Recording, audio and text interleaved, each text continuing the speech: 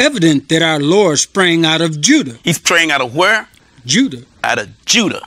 He came out of the tribe of Judah, that is black unto the ground. Keep going. Of which tribe Moses spake nothing concerning priesthood. He spoke nothing concerning that priesthood. So we see right here that Jesus himself sprang out of the tribe of Judah. And we know right now that when God formed man of the dust of the ground, that the man he took from the dust of the ground had to be the original man, because we call ourselves aboriginal. The Caucasian don't call themselves aboriginal. We call ourselves aboriginal. Ab means we are abstracted from God, and original means we are the original people, come from God. So this is all just plain. It's like Brother Daniel say, it doesn't take a rocket scientist to figure this out. It just take you reading the scripture, line upon line, precept upon precept, here a little, there a little. And so we look at the Egyptians now. The Egyptians now, we know, it's no big secret that the Egyptians are dark people, black people. I remember some years ago, I was reading Sun-Times paper, and on the front cover, they had a great discovery. We've discovered that the original Egyptians are dark people. That's what we knew that. All you do is read the Bible. That's right, brother. But they thought it was some kind of big deal because they found out that the Egyptians are dark people. But when they said that, had they known or put the scriptures together who line up with almost looking like Egyptian, I don't think they would have printed that. Because we know that Moses was what?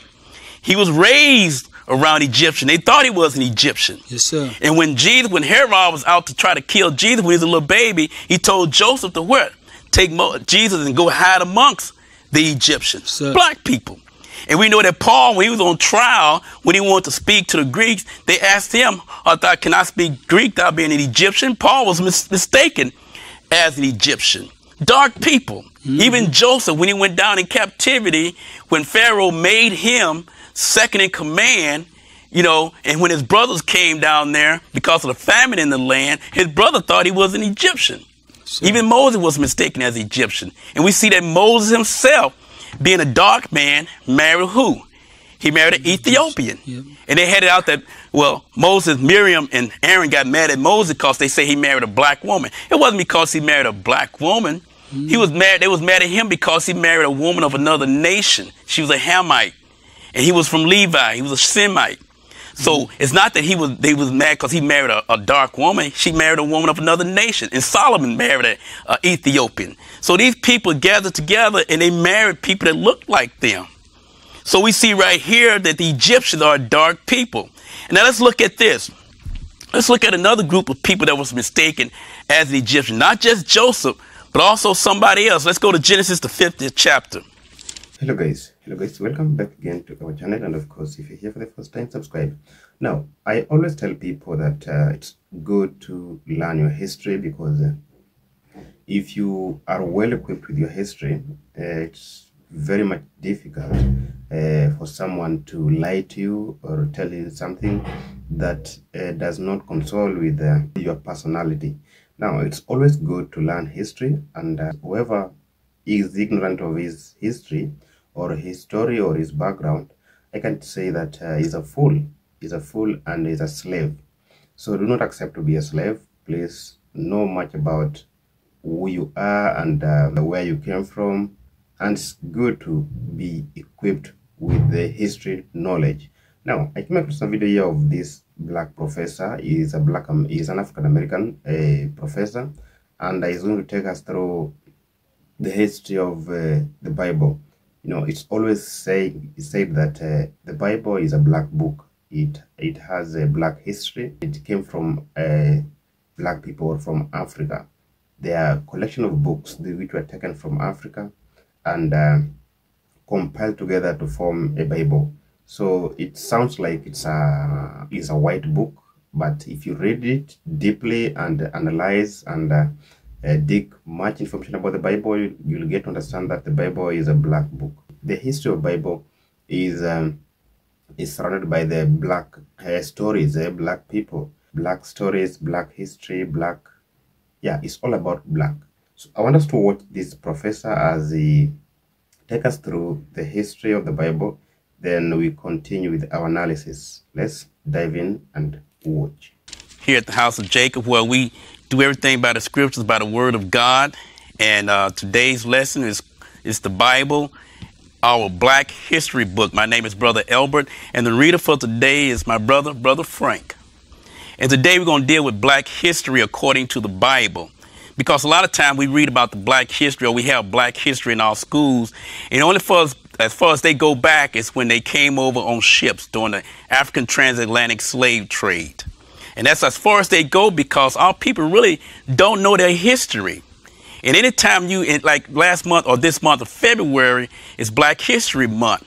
But I want you to know that anytime you pick up this Bible, whether you're here on the Sabbath day reading it, or whether you read it at home, or whether you here on Question and Answers night on Wednesday night, you are reading about our Black history, because this is what this book is all about. That's why God gave his word to Israel, because this book is about Israel and about us. And he gave it to us, first of all, because we were his chosen people. And who could tell our own history better than us? If he was a German and he wrote a book about German history, who could tell the history about Germany better than them? They lived it, because the book is about them.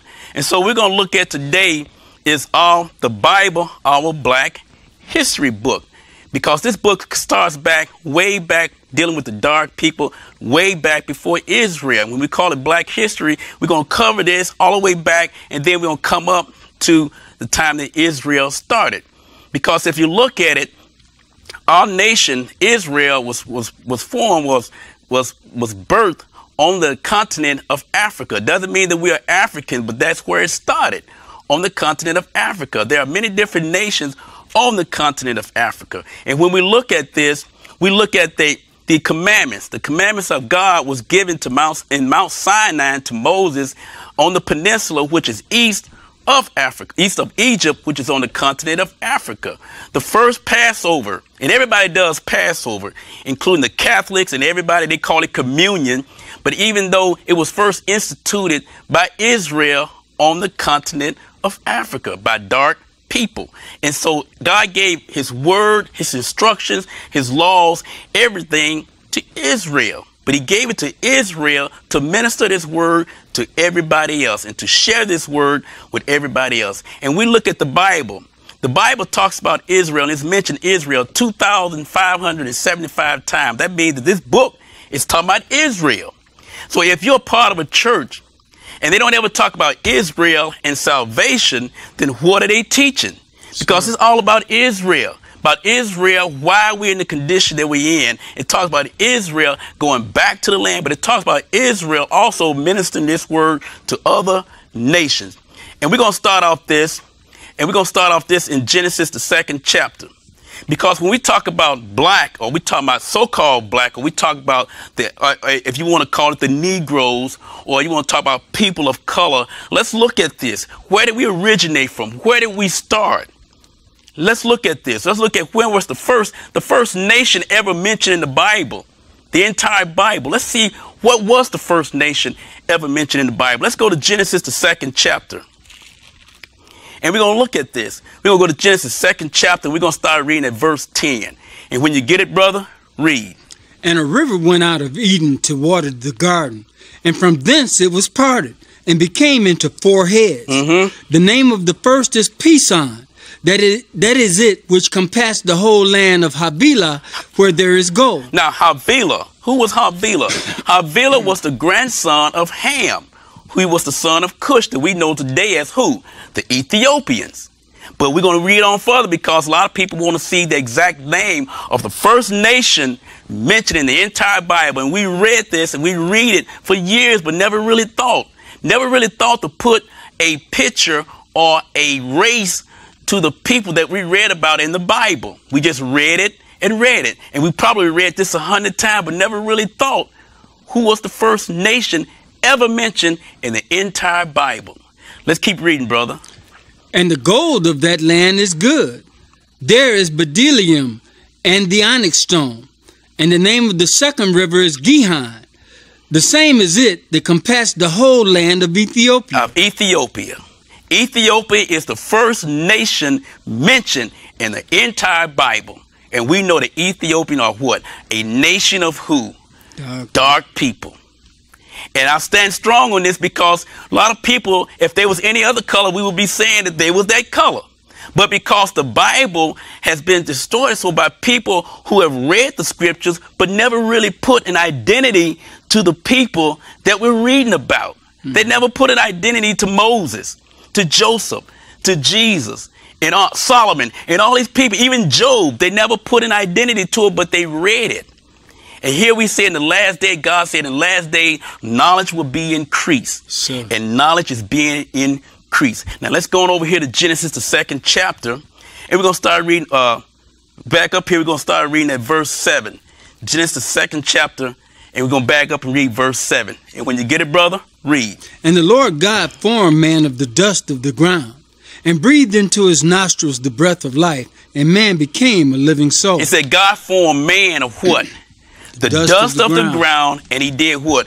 Breathed into his nostril the breath of life, and man became a living soul. So if you ever watched on TV where they talked about the creation of man, what color was this man? He was a Gentile. Let's just call it like it was. He was a Gentile. And if you ask the anthropologists, the geneticists, the biologists, the historian, they will all agree the same thing when they will tell you that if the dust of the ground is brown to black, then it is impossible for you to create a man and take him from that dust and that man come out to be pale. Now, I don't mean to sound radical or militant and anything like that. That's just common sense. Things that need to be brought out today because people are so afraid of offending people by talking and saying what the color of people, the first man was a dark man. Well, they have offended us all our lives by telling us lies saying that the first man was a Caucasian. So it's impossible for you to take the dust of the ground and make a man out of that. And all of a sudden this man is pale. Because when God said that on the 6th day, he looked at all he created and said it was not only good, but it was what? Very good. Yes, that means the man lacked nothing. That means that when the first man was created, had to have enough melanin in his skin to survive the UV sun rays of the sun to live on earth. So what does that mean? What is melanin? Melanin is the substance that creates to determine how dark the hair gets, how dark the eyes are, or how dark the skin is. So if you came out and created man and he was pale, then that means that the man lacked something. Mm-hmm. But when God created man, he said everything he created was very good. Yes, sir. Now let's look at this. Let's go to Jeremiah, the 14th chapter. And let's look and see what color was this dust of the ground. Let's go to Jeremiah 14th chapter. And we're going to start reading at verse 1. Jeremiah 14 and verse 1. And when you get it, brother, read. The word of the Lord that came to Jeremiah concerning the dirt. Dirt means not having enough. Keep going. Judah mourneth. Judah mourneth. And the gates thereof languish. Now, when it said Judah mourneth, they talk about who? The Jews. Now, we know that the people that call themselves Jews now aren't mourning. As a matter of fact, they're doing pretty good. Yes, sir. So if they was mourning, they mourning because they haven't made quite the amount of millions they want to make in this lifetime yet. But the real Jews, who are the tribes of Judah, we're the real Jews because who? We're mourning all the time. Yes, sir. From one thing or another, what? We're mourning. That's right. So that lets you know right there, who are they talking about here? They talking about the real Jews in this country right now who are mourning. It said Judah mourning, and the gates thereof language. What does that mean? The gates, when you put a gate around a house, that gate is around the house to what? To protect it. Right. To secure it. But we know that the real Jews now, us, we have nothing around us to protect us or to keep us. Not even the laws of the land protect us and keep us. So it said right here, Judah mourneth, and the gates thereof language, and what else? They are black unto the ground. They are black unto the ground. The real Jews are what? Black unto the ground. So when people look at that, they'll say condition. Well, they still talking about the color of the ground, the dust. It said Judah mourneth, the gates thereof language, and they are what?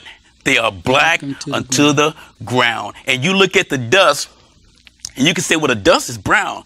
Well, let me tell you something. When my little brother and I used to go fishing, we used to have to dig up worms.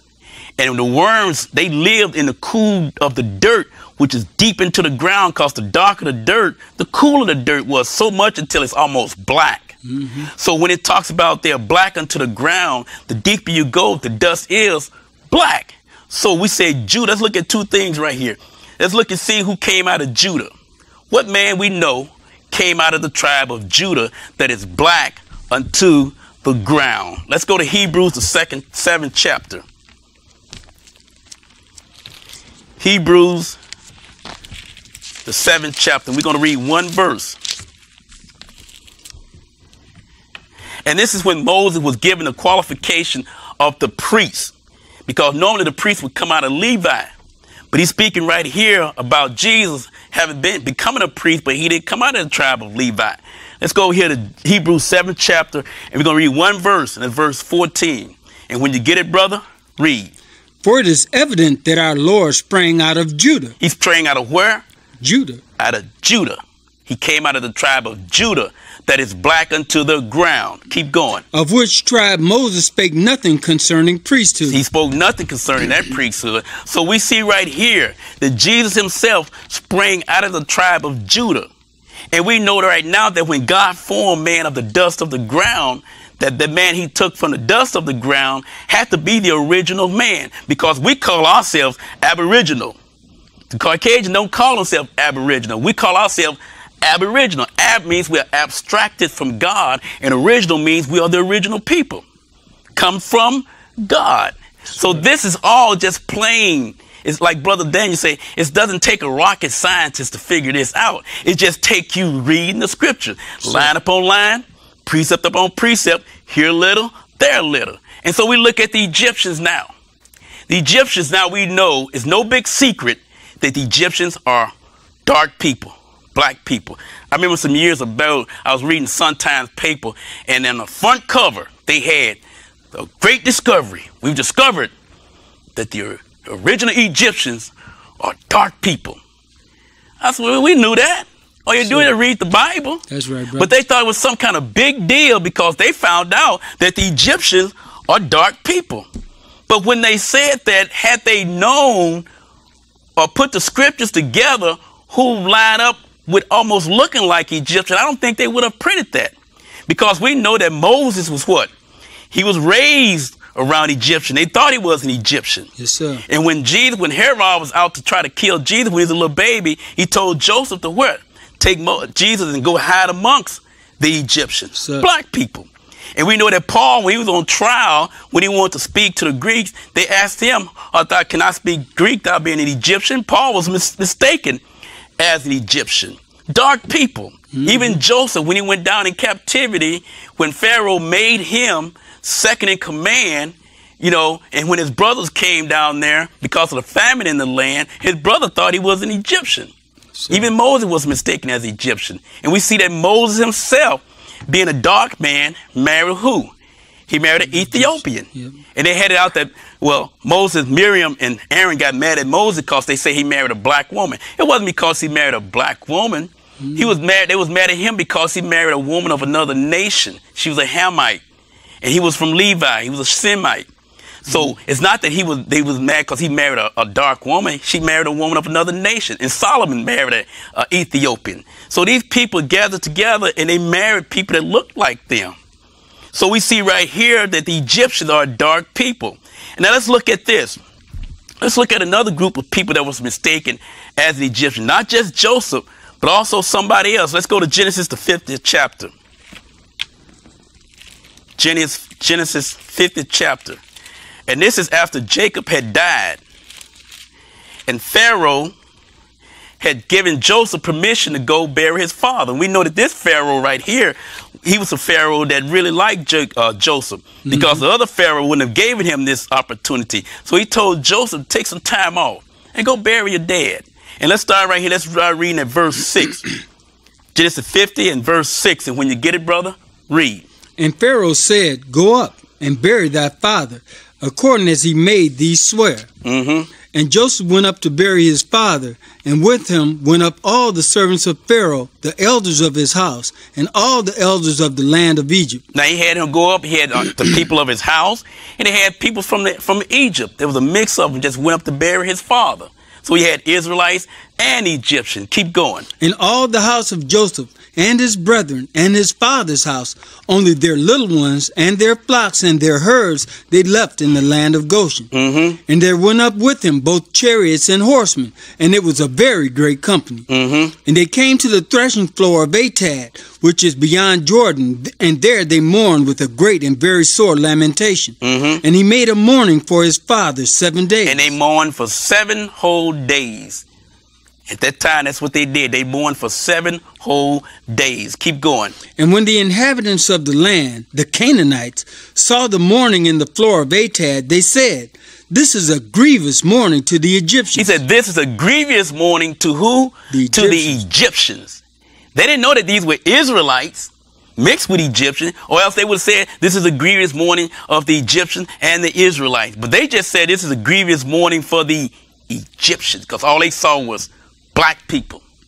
Keep going. Wherefore the name of it was called Abel Mizraim, which is beyond Jordan. Now what this means right here, it said call that place Abel Mizraim. Mizraim is another name for Egyptian. Now what this Abel Mizraim means, mourning of Egyptians.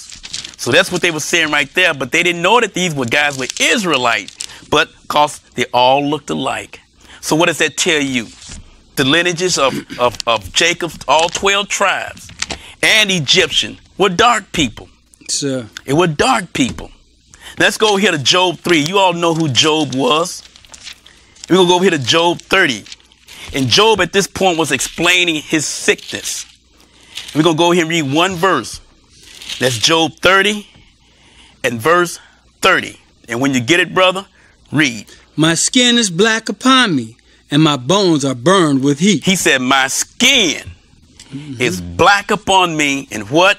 And my bones are burned with heat. Now, that got to tell you something right there. There is no person, unless you're already dark, can get so sick that your skin turns black. You have to already be dark. Even a dark person, a person of color, a dark person can get so full of famine that your skin turns dark. You can get so sick, your skin turns dark. No one else get that.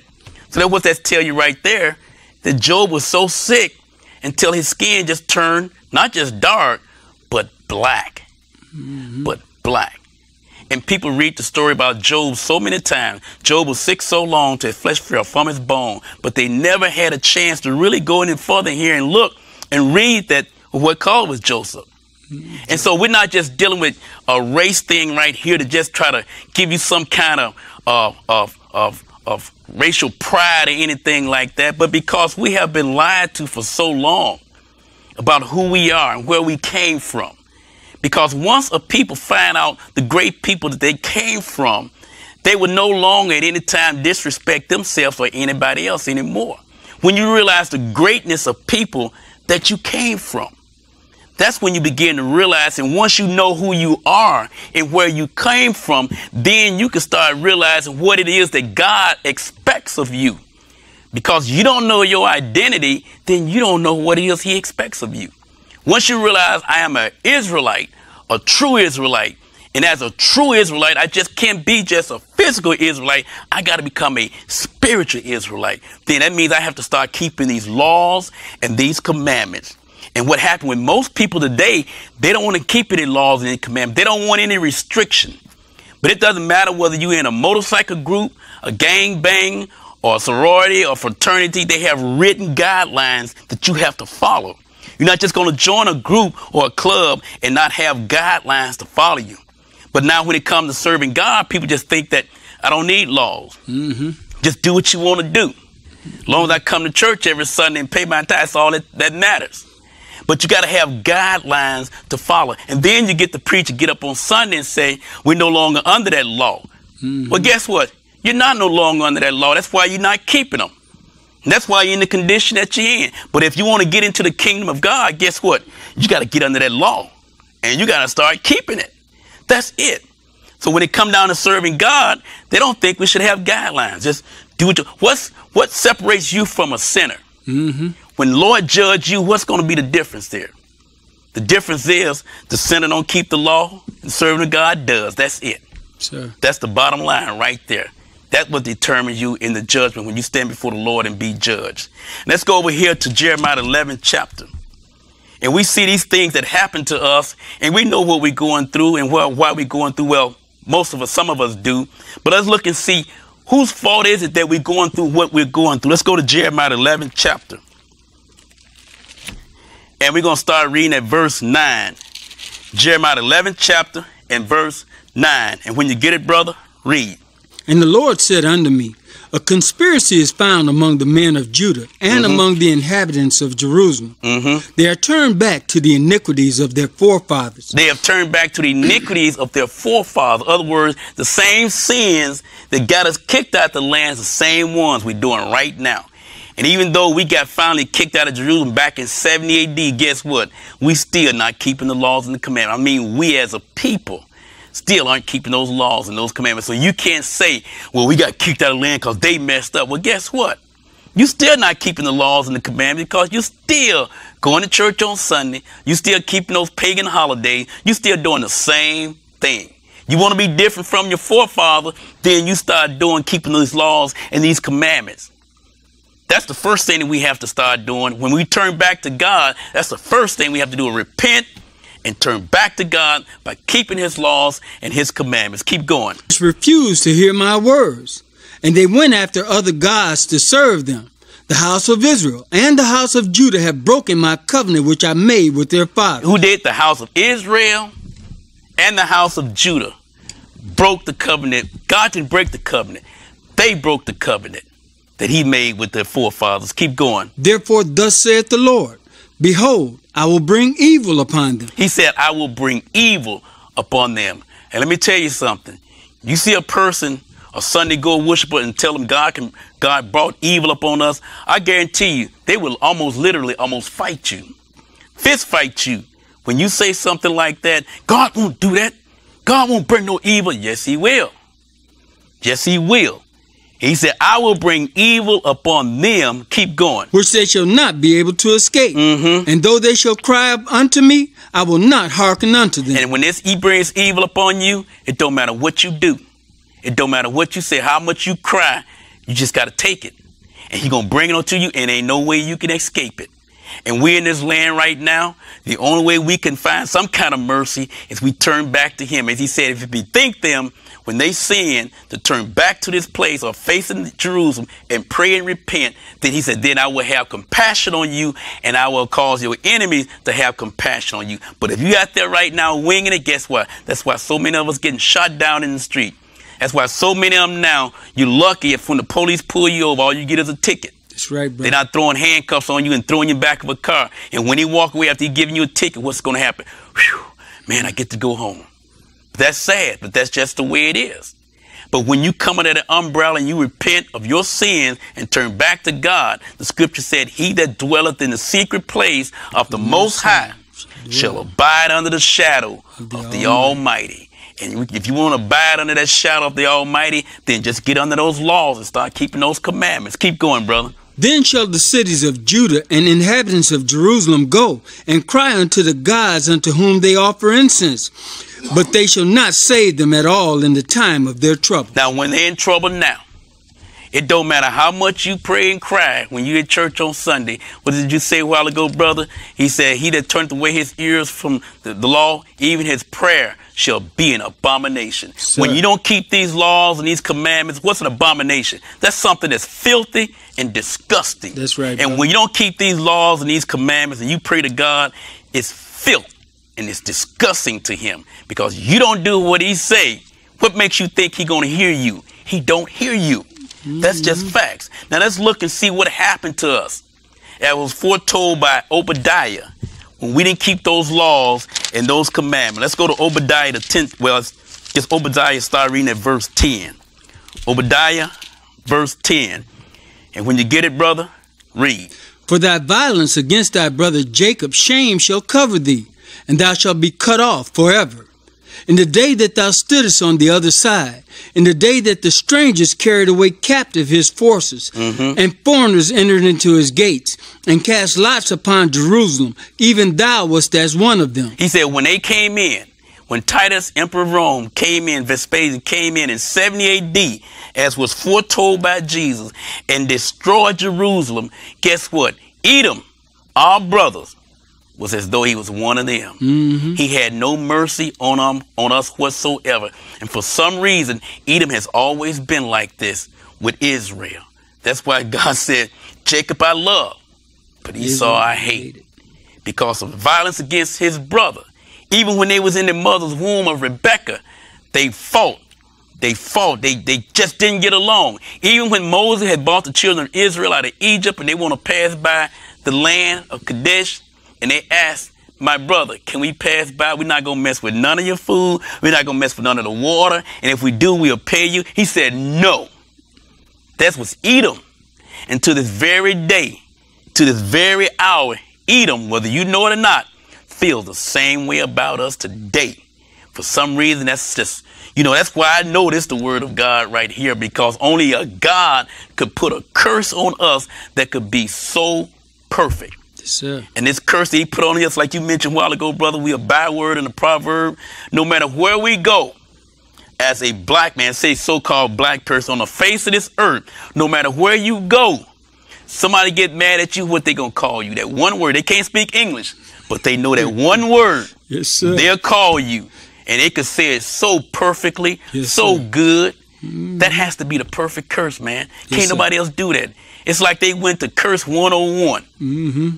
To know how to speak that word, and they speak it against us. And so he said right here, you call on the God that you serve when you get in trouble. And this is what happened right here, because we became strangers when they came in and destroyed Jerusalem. Keep going, brother. But thou shouldest not have looked on the day of thy brother in the day that he became a stranger. Neither shouldest thou have rejoiced over the children of Judah in the day of their destruction. Neither shouldest thou have spoken proudly in the day of distress. They spoke proudly against us. Sir. They was glad what happened to us. Yes. Because what happened is that when we got kicked out of Jerusalem, out of the land, guess what? They moved in. Sir. And they took on everything that we had, our identity, our land, our faith, everything. They took it on. So when somebody began to call themselves a nationality so much over the years, they began to believe it. And they began to believe it as we began to forget. And they took on our identity, and they called themselves us. Now let's see what happened to that city of Jerusalem that day. Let's go to Daniel 9. And we're going to start reading at verse 9.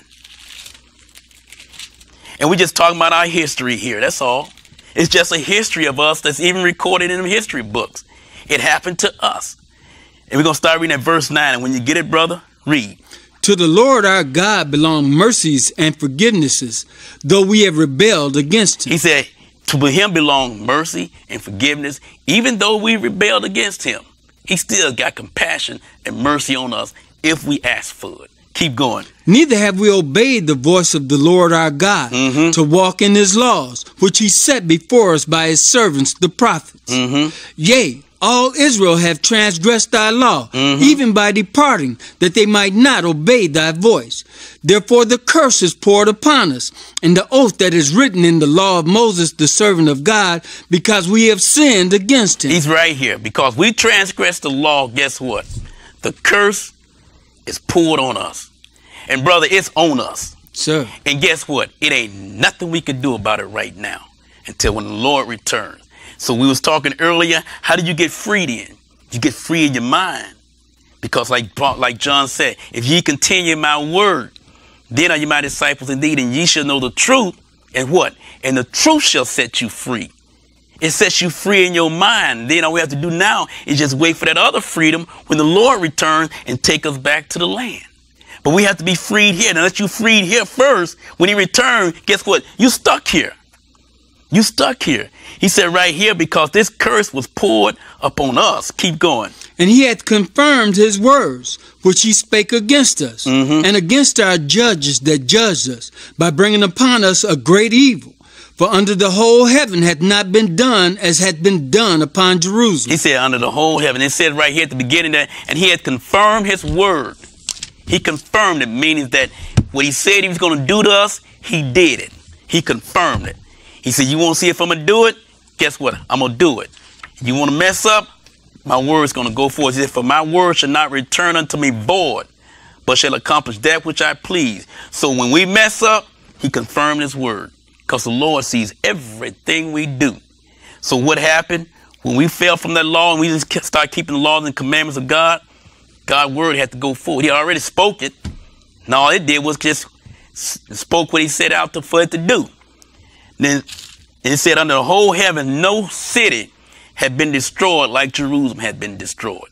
Because when they went in, Titus, they destroyed everything. They killed everything in sight. So, women, children, priests. They even threw the priests out in the middle of the street. That's how much respect they had for them. And when they killed, it was a slaughter. And those that did escape, but those who didn't, they killed them, or either they took them into captivity. And we're going to read this in the last 2 million years to show you that this actually took place. So when we read from books, we don't use the book to confirm the Bible or to validate the Bible. We use the Bible to validate books, because this is the word of God right here. Was it never said anywhere else in history books anywhere? We use the Bible to validate other books to see if those books have recorded the truth. So we're going to go to the last 2 million years, page 89, to see this first dispersion. When you get it, brother, read. Faith survives the dispersion. Mm-hmm. The crucifixion of Jesus about AD 30 did not end Jewish resistance to the Roman occupation. In 70, when the country was again in a state of revolt, Jerusalem, the holy city, became the core of the resistance to the Romans. Titus, the son of Emperor Vespasian, proceeded to lay siege to Jerusalem. The city fell, and the inhabitants were enslaved in their thousands and dispersed throughout the Mediterranean world. This was the first dispersion, and worse was to follow. He said this is the first dispersion, and the worst was yet to follow. That's good. Okay. Yeah, that's good. Thank you. And so we see right here that, like Obadiah called it, and like God had already said from the very beginning, it happened. Because what's in that book right there, this book isn't prophecy, not right here. It recorded history. This Bible right here prophesied what was going to happen, and it happened, and our books recorded in history exactly what happened. And let's go over here to page 279. We still in the last 2 million years. We on page 279. And this is when the African transatlantic slave trade first started. But see, understand something. This wasn't the first time that Africans were sold, or not African, but we were sold into slavery. You got to understand, we had what was called the Arab slave trade, which was 800 years before that. Then we had the Indian Ocean slave trade. So right here, we just reading about the transatlantic African slave trade. After we had escaped from Jerusalem, we migrated down in West Africa. Okay, and let's go ahead and read that, brother. Africa. The Portuguese set up trading posts in Arab East Africa. Early Zimbabwe, capital of the Bantu Monomotapa Empire, is completed with walls, temple, and fortress of stone. It trades via Kilwa. The Portuguese, English, and Dutch ship 900,000 Negro slaves from West Africa to the Americas. The French, English, and Dutch found colonies in North America. The Pilgrim Fathers reached New England in 1620. The New World imports nearly 3 million Negro slaves. So in that first voyage, when 900,000 was shipped, okay, and they packed them in, like Brother Dana explained it yesterday, in a loose pack or a tight fit. But what happened was that they packed them in. And they want to call this, and they brought them to this Western Hemisphere in North America, and they brought them here, and they call this the New World. And every time I would say the Gentiles or the Caucasian discover something for the first time, they call it new, like it never existed. They call it the New World, 1492, and then they call it New England. They call it New York, New Jersey, New Hampshire, New Orleans, New Mexico. Paul Newman. Everything is new to them, as though it never existed before until they see it. But there are already people here when they got here. That's right. So we see right here that they brought us over on what? On slave ships. Now this is what recorded in a history book, but now we're going to use the Bible to validate if this true in the history book. Let's go to Deuteronomy, the 28th chapter, and we're going to read one verse, verse 68. Deuteronomy 28, and we're going to read one verse, verse 68. And when you get it, brother, read. And the Lord shall bring thee into Egypt again with ships. He said, bring you again into where? Into to Egypt. Egypt. We talking about Egypt right here represents bondage. So he's going to bring us in by how? Ships. How do we get here? By ships. We are the only group of people that came here to this country against our will and get treated worse than anybody. Mm-hmm. And we were brought here by ships. Not a luxury liner, not a cruise ship, but ships. Everybody else migrated here. Sir. They traveled here. They snuck here. We're the only group that bought here against our will and get treated worse than anybody. We're the only group of people that came here and worked as slaves for over 400 years. And then finally, in 1965, they passed a civil rights bill that gave us civil rights and a right to vote. And every 25 years, they have to take that bill before Congress and vote on it. Now, what other group you know that happened to? Sure. Nobody else. You can come to this country, be illegal, and still have more rights than we do. And what if Congress woke up one day when it's the 25th anniversary to vote on this bill, and they woke up in a bad mood and said, I'm not going to vote on that bill. I'm not going to vote. Guess what? If they shoot that bill down, we don't even have a right to vote no more. Now, who is that? That's only happened to one person, us. Us. And then they said in that bill, you got to treat them right. You got to do this. You know, you can't legislate morality. That's right. You can make somebody hire me, but you can't make nobody love me. So what is that? That means that this curse is on us, man, and it's on us. And there ain't nothing we could do about it but except turn to God and beg him for mercy and start keeping them laws and those commandments. Now let's back up here. Let's go to Deuteronomy 28 and verse 28. And we're going to look at something. What happened on that voyage of ships that were coming over here that were bringing slaves? Let's see what happened here. I want you to read that one verse, verse 28.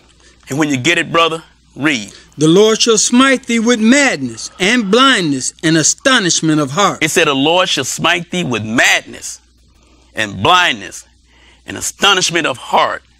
Now, what did that happen there? We're wondering, why is this happening to us? Yes, sir. And you have people saying, boy, I'm so glad I'm not y'all. Mm-hmm. Astonishment. They're astonished by what's happening. And then madness. We look at the madness on those ships. As history recorded, as they was bringing those slaves over, some of the young slaves, as they realized what was about to happen to them, some of them, when they had an opportunity, because madness had set in, they jumped over the side. That's right. They would rather face the death of the shark or the persecution of coming over here being slaves. So they jumped over the side. They didn't want to face it. Some, when they had to, when they could, they willed themselves to death. Because they would rather face sudden death by jumping over the side, being eaten up by sharks, than coming over here facing the persecution of being a slave. And then you look at that and people say, well, that's madness. I wouldn't have done that. That's crazy. Well, then look at 9/11, World Trade Center. That day when those buildings was on fire, and those people that were there, when that hot fire and the smoke and the flames was in that building, these people that jumped out the window, they were just regular people. Sure. They weren't militant or some militia group or some radical group. They were just normal people, just like the people on those ships. They had probably left home, you know, kissed their kids by because they were sitting there, and you had someone just probably in that building with just office workers, pencil pusher, computer workers. But all of a sudden, at that moment, when those flames started burning, they was faced with a decision. Right at that moment, they probably looked out that window many, many times, never thought that they would have to make a decision to jump out that window. Madness. So when those flames started heating up, they would rather face sudden, sure death than the persecution of those flames. So what did they do? They jumped out the window. That's right, brother. So when you look at what these slaves, when they came to this country, they faced madness. When given the opportunity, they jumped. So that's what we are faced with in this curse. That's one of the curses. There are many curses that we face into this very day that we have faced. Let's go down to verse 45. And when you get it, brother, read. Moreover, all these curses shall come upon thee and shall pursue thee, and overtake thee, till thou be destroyed. They're going to pursue you. Like the brother said earlier, it's nowhere you can go. They're going to run you down. They're going to find you, and they're going to pursue you and keep going. Because thou hearkenest not unto the voice of the Lord thy God, to keep his commandments and his statutes, which he commanded thee. And they shall be upon thee for a sign and for a wonder, and upon thy seed forever. Now, you want to know who the real Israelites are? Look and see who these curses fit. Because now we have a lot of people call themselves Israelites, want to be Israelite, because they love the idea of being God's chosen people. Yes, sir. So they'll say that, oh, we're God's chosen people. We're God's chosen people. We believe we're Israelites. Yeah, you want to be an Israelite, but let me ask you this. Do you fit it? Do any of these curses fit you? Sir. Have you been sold into slavery? Because like I was talking to brother earlier, unless you've been sold into slavery and have an astonishment of heart and sometimes face madness and been persecuted like we've been, guess what? I don't care what color, you're not a true Israelite. You're not a true Israelite. Even the people who come from the motherland that they call Africa, unless you're an Israelite, they didn't suffer slavery. That's right. Not like the Israelites were, because God gave his laws and his commandments to Israel. And like he said in Amos, you Israel have I known of all families of the earth. Therefore, I'm going to punish you for your iniquities. So you want to see who the real Israelites are?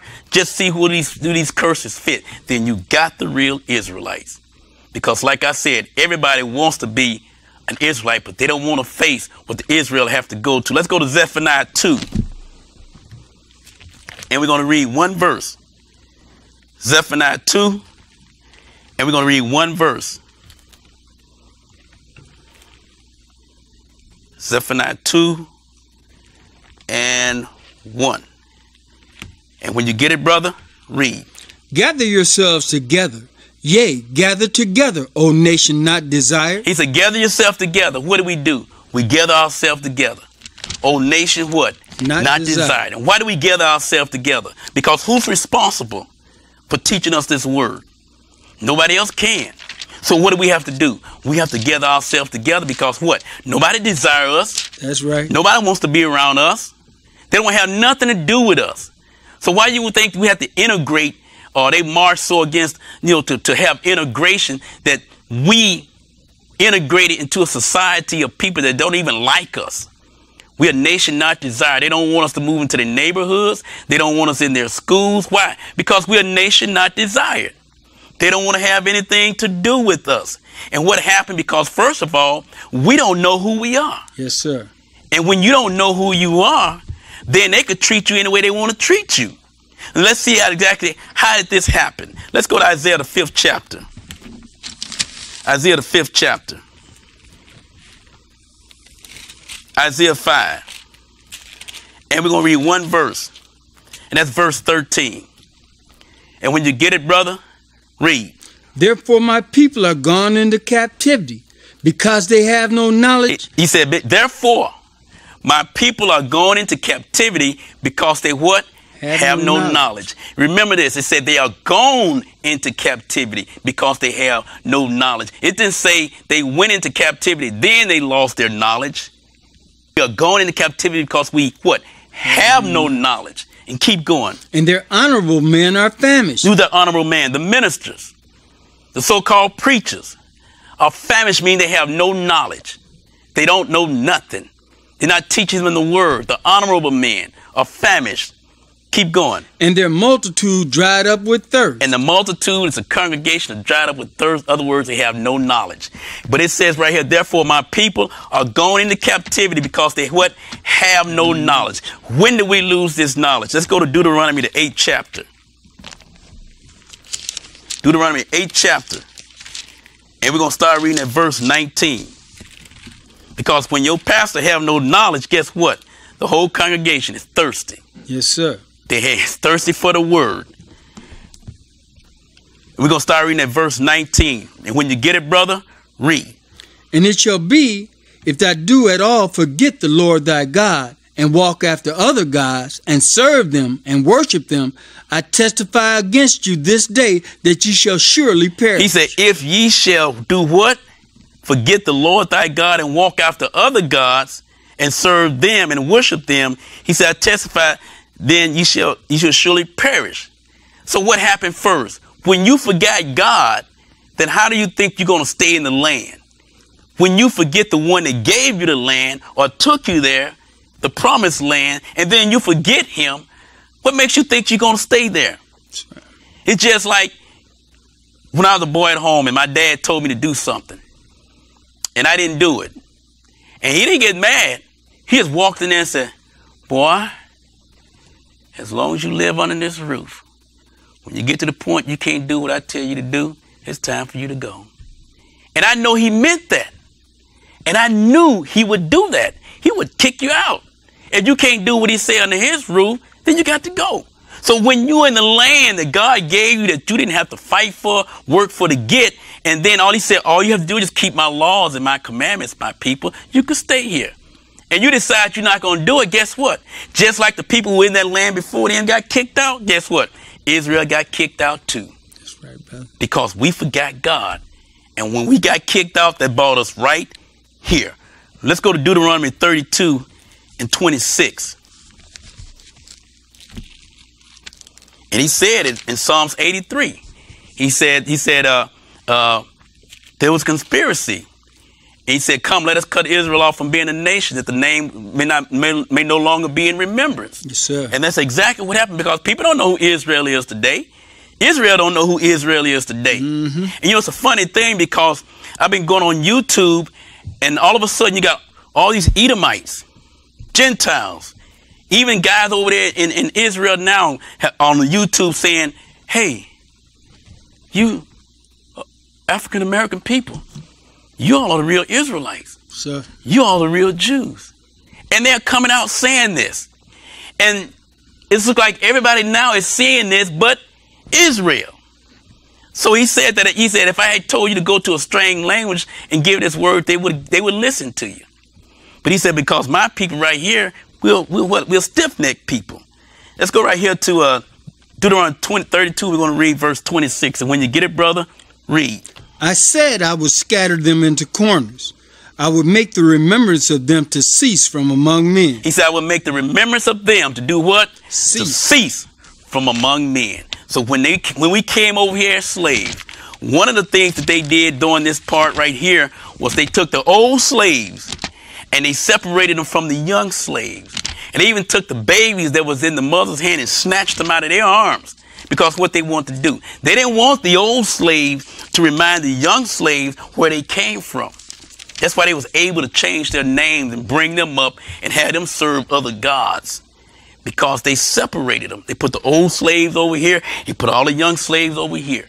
It was a process, but it's all in God's plan. It was all his plan. Now let's go over here to Ezekiel 36, because once we got kicked out of that land, there was another person that moved into that land. No land was left desolate. Somebody had to move in that land when we got kicked out of the land. Let's go to Ezekiel 36, and we're going to read one verse. That's verse 5. And when you get it, brother, read. Therefore, thus saith the Lord God, surely in the fire of my jealousy have I spoken against the residue of the heathen, and against all Idumea. Idumea is just the same as Esau or Edom, or where you see Mount Seir or Oteman. It's all talking about descendants from Esau. So we see right here Idumea. Keep going. Which have appointed my land into their possession with the joy of all their heart, with despiteful minds, to cast it out for a prey. They have taken the land that was our inheritance. And when did they take it? When we got brought out. Because the scripture says it's as though you were one of them. So what did they want? They want us out of the land anyway, so they could take over it. Sure. So what we have over there now, we have the Ashkenazi Jews, we have the Sephardic Jews, we have the Edomites, and they all calling themselves Jews. But guess what? They don't affiliate themselves with none of the tribes of Israel. And most of them don't even believe in Jesus. So how did they become Jews? The Ashkenazi Jews became Jews in 740 AD when they went from paganism worship to Judaism worship. That's it. They don't believe in Jesus. They don't even affiliate themselves with Israel. Then you have the Edomites that moved into the land, took on our identity. So everybody else is calling themselves Jews by their conversion, because they worship Judaism, or they practice Judaism, they call themselves a Jew. That's just like if I become a Catholic, all of a sudden I'm a Caucasian. Let's just say, you can't change nationality because you change religion, but that's what they did. And so we see that when Israel became a state in 1948, you had in 1952, you had President of Egypt, Abdel Nasser, came on TV and told those who they passed a law called a law of return. He told them, those who were calling themselves Jews, he said, you will never be welcomed here, or you will never live in peace here. He said, because you left here black and you came back white. Yes, sir. So this guy was already president. He had nothing to accomplish there, but he wanted to let them know, I know who you are. You're not the real Jews. And we see that we have those who have moved into that land and took over that identity. But guess what? Someone moved into the land where the 10 tribes were and took on their identity. And let's go to 2 Kings 17. And we want to read, let's read one verse. Actually, let's start reading at verse 23. I'm sorry. Actually, start reading at verse 20. Okay. Okay. And the Lord rejected all the seed of Israel and afflicted them and delivered them into the hand of spoilers until he had cast them out of his sight. Verse 23. Until the Lord removed Israel out of his sight, as he had said by all his servants the prophets. So was Israel carried away out of their own land to Assyria unto this day. And their own land that they were in at that time, they had migrated into the northern part of the country because the 2 tribes, Benjamin and Judah, stayed down in Jerusalem, and the 10 tribes, they migrated up north into Samaria, to Shechem. And what happened there? Keep going. And the king of Assyria brought men from Babylon, and from Cuthath, and from Ava, and from Hamath, and from Sepharvaim, and placed them in the cities of Samaria instead of the children of Israel. And they possessed Samaria and dwelt in the cities thereof. Now, when they took the children of Israel, 10 tribes out of Samaria, he brought in his own people and replaced them there. So the 10 tribes are gone, and they was replaced by other people, just like when we got taken out of Jerusalem. They was replaced by people, and they were now the people of Samaria. That's why when Jesus sent out his 12 disciples, he told them, don't go by the Gentiles or don't go into the city of Samaria, because those weren't our people there. Because if there was were the Israelites still in the city of Samaria, he would have told them to go there, because he was sending his disciples to the lost sheep of Israel. So the people who were in Samaria were not the original children of Israel. They were replaced. So that's why when he met the woman at the well, a Samaritan woman, and she said, when he asked her for something to drink, she said, why are you being a Jew talking to me, a woman of Samaritan? Because they had this thing back there. They would not talk to anybody else. But the people in Samaria weren't the original Israelites. Let's go on over here to Revelation 2 and see what God has to say about those who are calling themselves Jews, because they're not going to get off scot-free by putting up this lie all their life. We're going to go to Revelation 2 and read one verse, and that's verse 9. Revelation 2 and verse 9. And when you get it, brother, read. I know thy works, and tribulation, and poverty, but thou art rich. Now we read this, and he says, I know thy works, and tribulation, and poverty, but thou art rich. How could you be in poverty and still be rich? How is that? Okay, he know our works. He know that we're in tribulation right now, because Jews are in tribulation right now. Yes, sir. He said we're in poverty because we are in poverty. Some people got a few dollars, but we're still in poverty. He said, but thou art rich. How are we rich? Because God gave us his word. Yes, sir. He gave us his word. When he blessed Jacob with the dew of heaven, and he blessed Esau with the dew of the land, the dew of heaven was his word. And Esau, we know as Edom, was blessed with the riches of the land. So that's why you have the Edomites today. Boy, they own everything. Yes, sir. Everything. Edom could come over here and set up buy that land across the street. Before you know, they got a big bank setting up over there. That's just the way God blessed them. But he blessed us with his word. That's why he chose us, his people. And that's why he made his covenant with Abraham, because he blessed us with his word. Because this word is gold, tried in the fire. That's right, brother. And it's been here. And people can say they believe this word or not. Let me tell you what, this word has been here. It has been put through the test. It has withstood the test. So he said right here, I know thy works and tribulation and poverty. He said, but thou art rich. Keep going. And I know the blasphemy of them which say they are Jews and are not. He said, I know the blasphemy of them that say that they are Jews, but they're not. You know what President Nasser said? Y'all ain't the Jews. Yep. I know who you are. Keep going. But are the synagogue of Satan. He said, but thou art the synagogue of Satan. Now, when we worship or we come to church, we don't call this a synagogue. When Edomites or the so-called Jews go to worship, what do they call them? Synagogue. Synagogues. They are the synagogues of what? Of Satan. And that tells you right there who the real Jews are. Now, this last right here, we're going to go to 1 Kings, the 8th chapter. 1 Kings, the 8th chapter. And there is hope. Let's go to 1 Kings, 8th chapter, and we're going to start reading at verse 46. And when you get it, brother, read. If they sin against thee, for there is no man that sinneth not, and thou be angry with them, and deliver them to the enemy, so that they carry them away captives unto the land of the enemy, far or near. Yet if they shall bethink themselves in the land whither they were carried captives, and repent and make supplication unto thee in the land of them that carried them captives, saying, we have sinned and have done perversely, we have committed wickedness, and so return unto thee with all their heart and with all their soul in the land of their enemies. Now, we right here, we're in this land. When we have sinned and we messed up, he said, if we just turn from our sinful ways and turn back to God and repent, what did he say? Which led them away captive, and pray unto thee toward their land, which thou gavest unto their fathers, the city which thou hast chosen, and the house which I have built for thy name. Then hear thou their prayer and their supplication in heaven, thy dwelling place, and maintain their cause.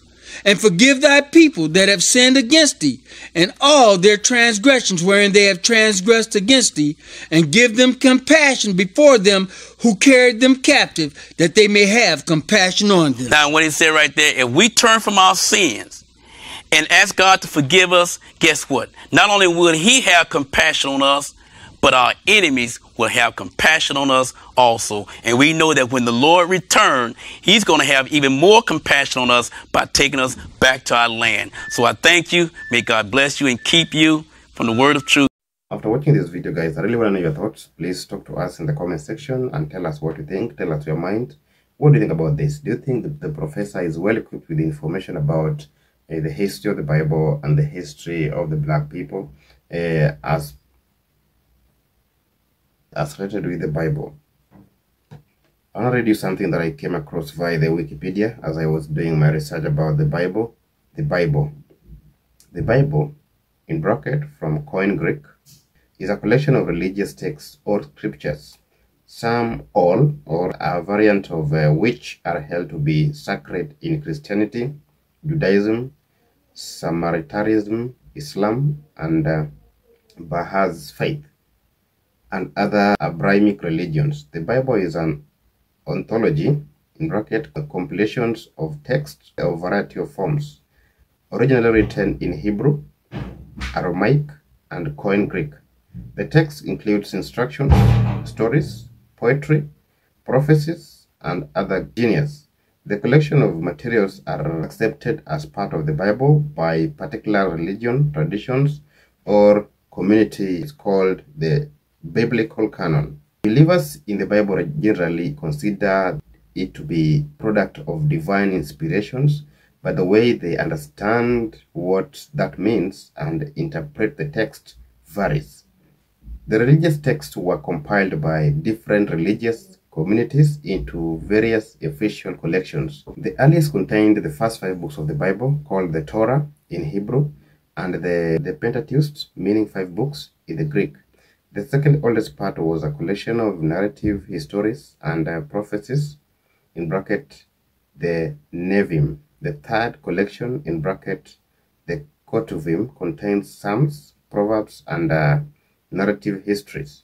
Tanakh is an alternate term for the Hebrew Bible, composed of the first letters of those three parts of the Hebrew scriptures: the Torah, meaning teaching, the Navi, meaning prophets, and the Ketuvim, meaning writings. The Mosaic text is the medieval version of the Tanakh. In Hebrew and Aramaic, that is considered the alternative text of the Hebrew Bible by modern rabbinic Judaism. The Septuagint is a Koine Greek translation of the Tanakh from the 3rd and 2nd centuries BC. It largely overlaps with the Hebrew Bible. Then Christianity began as an overgrowth of Second Temple Judaism, using the Septuagint as the basis of the Old Testament. The early church continued the Jewish tradition of writing and incorporating what it saw as inspired, authoritative religious books, and so on and so forth. With estimated total sales of over 5 million copies, the Bible is the best-selling publication of all time. It has had a profound influence both of Western culture and history, and on the culture around the globe. The study of it, though biblical criticisms, has indirectly impacted culture and history as well. The Bible is currently translated or being translated into about half of the world's languages. Like all languages have the Bible version because the people found it to be a good book with educative stories and teachings. So people translated the book into their languages so that they can spread the good stories or the good news of the Bible. The term Bible can refer to the Hebrew Bible or the Christian Bible, which contains both the Old and the New Testaments. The English word Bible is derived from Koine Greek, romanized the Biblia, meaning the books, singular, Babio, Babylon. The word Babio itself has the literal meaning of scroll and came to be used as the ordinary word for book. The Bible is not a single book. It's a collection of books whose complex development is not completely understood. The oldest books began as a song and stories transmitted from generations to generations. Scholars of 21st centuries are only in the beginning stages of exploring the interface between writing, performance, memorizations, and the oral dimension of the text. Current indications are that writings and orality are not separate so much as ancient writing was learned in a context of communal oral performance. The Bible was written and compiled by many people who many scholars say are mostly unknown from a variety of disparate cultures and backgrounds. Now, this is a bit contrary to what we learned in schools, What we learned in schools is totally different stories as per what we learn here. When you are studying the Bible in your high school levels or in your primary levels, you get to be told that the Bible is a collection of books, yes, the way they say it here. But they also add that it's a book written by people who are inspired by God. Okay, this is a concept that just meant to make you accept the Bible as one of the holiest books that ever existed, which is not true. The Bible is a collection of books which were brought together, written by many people in just one language, the Greek language. Then later, people decided to translate this book into languages that they can understand, because the stories that are found in the collection of books, the Bible, is somehow authoritative and helpful to the current life, because, human being must be controlled by a set of rules and regulations. So because the Bible was written as an authoritative book to help relay some command and some information to the people. So people found it to be a good book. That's why I decided to translate this book into various languages to enable them spread the good vibes into their communities, the good information, the good deeds, the good behaviors into the society. So it was translated into many languages. In fact, it's also in Swahili language. It's also in a Luo language. People took the Bible as a holy book, not knowing that the Bible is just a collection of books, of many people's writings, many people's stories. So it was meant to also control human, because human being must have a set of rules to direct them and help them correct their behaviors.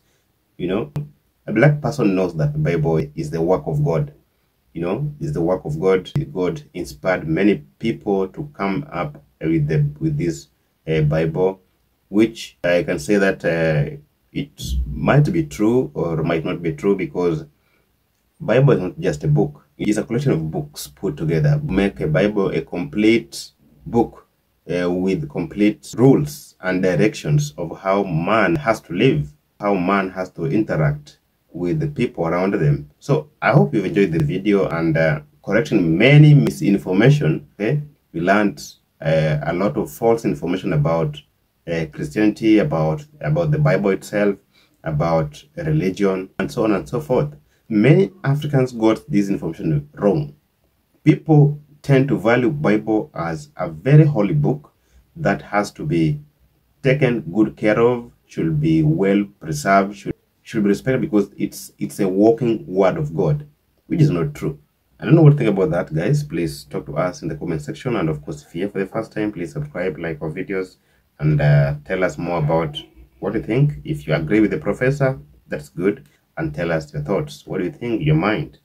Please talk to us until we meet again our next video show.